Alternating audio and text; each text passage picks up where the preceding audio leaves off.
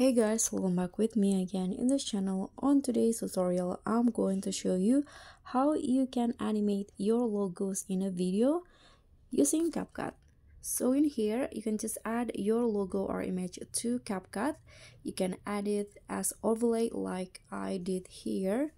And after that, you can just start by going to the effects, video effects, and here on the search column, just type in the play pendulum, click on enter. So you can actually find this effect on under the nightclub category, this one. And now what you need to do is just adjust it how you're liking, but first you can see the effect is applied only to the main track, and what you need to do is go to object, now choose on overlay, click on the check icon, and you'll have something like this.